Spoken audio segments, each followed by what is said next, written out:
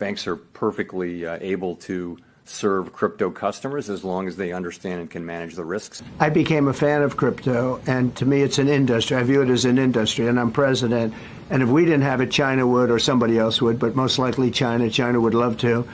And we've dominated that industry. It's a big industry, by the way. In fact, when the stock market went down recently, crypto and Bitcoin and all of that went down much less than anybody else. The craziest thing is BitTensor is the decentralized AI tech stack with Bitcoin's tokenomics, Ethereum-style ecosystem expansion, and a competitive intelligence economy that improves as demand increases. You are too late, engineer. Your network is mine. Every node bends to me. We'll see how well you handle one that fights back. Futile. Let's test that theory. Positioning Tau as the premier scarce asset in the entire artificial intelligence era. What if I told you the most powerful AI network in the world isn't owned by a corporation? It isn't run by a boardroom, and it's about to hit its first halving, just like Bitcoin in 2012. I feel like a mad scientist right now. I was just thinking that something groundbreaking, world-changing, something we've never seen before could possibly come out of BitTensor's ecosystem. This is BitTensor, the decentralized intelligence engine Wall Street is sleeping on. So my excitement comes from the BitTensor Tau halving happening in the next 2 to 5 days. And I think it's going to bring a lot of attention to BitTensor. What I did was I created a mock version of BlackRock Quant Tools. Be sure to check out the Patreon if you want that report. Man, did BitTensor report blow my mind. If you do not know what BitTensor is, and if you're new to my channel, follow my channel for BitTensor Tau videos, right? I try to explain it in a way where everybody can understand. So how can I explain Tau in a way that everybody can understand this? Picture the world being an entire brain. Every computer within this brain is a node, is a neuron. It incentivizes intelligence and usefulness. It's not even about AI anymore. You can literally just have an idea and go for it in the BitTensor ecosystem. Just like any other business, you got to invest in your business to start it up. But the thing about BitTensor is once you buy that subnet slot, depending on the quality of your intelligence, your usefulness will determine the emissions, aka liquidity, aka capital, that you earn to further scale and expand your marketplace, your service, your product, your intelligence, your usefulness. Kind of like what I'm doing right now, creating this video utilizing Bitcast. I'm providing usefulness for the BitTensor ecosystem through education on everything Tau. The reason I truly believe something like BlackRock or these banks will be interested, because you got to think about what's happening. You just seen Trump and Powell say banks can help with self-custody. Tau has the whole MEV shield thing, which is going to save people billions. I don't know if you ever bought meme coins and got literally sandwiched by a MEV bot,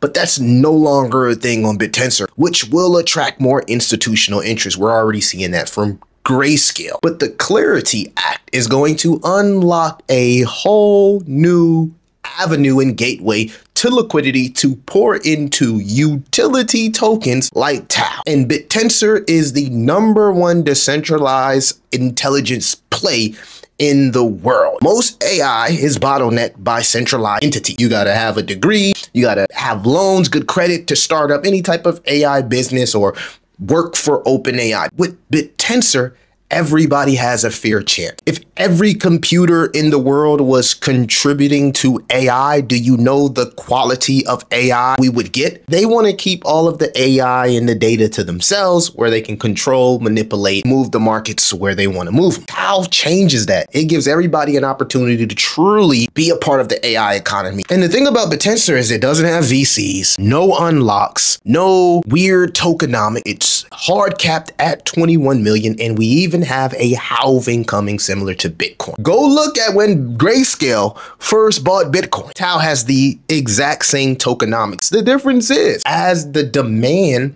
of AI grows, in my opinion, I believe BitTensor will as well. I don't know if you guys did any research on something called Metcalfe law. As long as we continue to grow as an ecosystem, whether that be miners, validators, alpha holders, people that's actually utilizing these AI services, products, prediction markets, the evaluation for BitTensor will only continue to increase. And when you add Bitcoin's tokenomics, well, then you got something that's absolutely insane. And it literally has no marketing budget, which brings me to Bitcast. Subnet 93 has found a way to monetize education, incentivize YouTubers for spreading the good word, the good BitTensor word, the good Tau word. Here's the reason why that can help out BitTensor. Every YouTuber like myself is a miner. We compete against other YouTubers for rewards. The higher the quality of your video, meaning the better you can communicate with your community, provide high quality visuals, and just make something people can understand, the higher your rewards are in alpha. This allows BitTensor to kind of like get free marketing, but not just any type of marketing, high quality marketing. The cool thing about Bitcast, 90% of the revenue that they generate goes back to buybacks. These are the tokenomics you want to see from a subnet. Because of the new implementation of Tau Flow, the more whales, the more retail, the more clients that buy your AI services or products, the more inflows of your subnet, the more emissions. You see how that works? If 90% of that revenue that's being generated is going back to buybacks, that's Tau Flow. It's one of the reasons DSV Fund has been investing full clips of 50,000 into Bitcast. This is why I'm so bullish on Bitcast. When I compare it to other subnets, it's one of the subnets that has the best revenue generation model. And I truly believe it's sustainable because the attention economy is only going to continue to grow. What do you think is going to happen when BitTensor and even Bitcast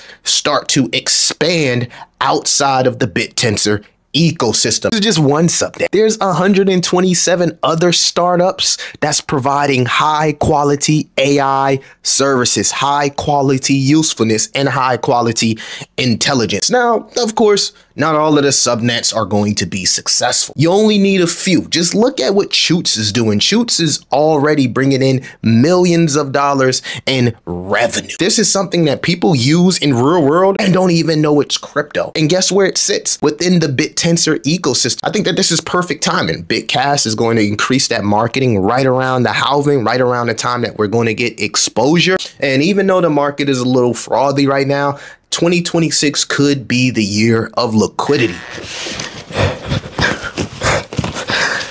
Pull my fucking bags, D-Tau. Woo! Woo! It's motivational weekend, Saturday. Health over wealth. Pump my fucking bag, D-Tau. Has Bitcoin's tokenomics. Well, now you got Bitcoin on steroids. You got Bitcoin with a AI, aka intelligence, use case and utility. Sky is the limit. Let me know what you think about BitTensor and Tau. If you really want me to keep doing these videos, hopefully I covered everything and I put it in a way everybody can understand. It's your boy Crypto Millie, and I'll see you in the next one. Bitcast, Tau Subnet 93 on BitTensor. Brands close to breathe. Creators drop real videos. AI proves real views. Crypto paid out daily.